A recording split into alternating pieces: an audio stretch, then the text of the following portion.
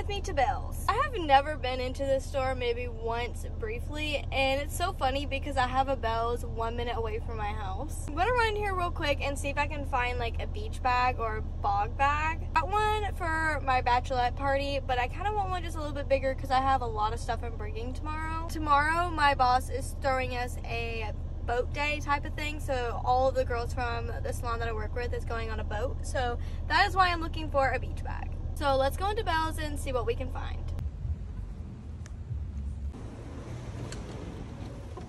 Okay, so here's the bag section. I don't know if it's they do have them. Never mind, I don't think I'm going to get one. They're $90. I'm actually debating on if I really want to get one. I kind of do. I also have these beach bags over here. So they make smaller bod bags, but I'm not seeing them, and I'm debating on if I should spend just the $100 and get it, because I feel like also this could just be a bag I can use for everything. I don't know though. This bathing suit is really cute. It's for Hurley, and it's on sale, but none of them have my size, but it's super cute. Okay, so I walked out of Belle's not getting anything.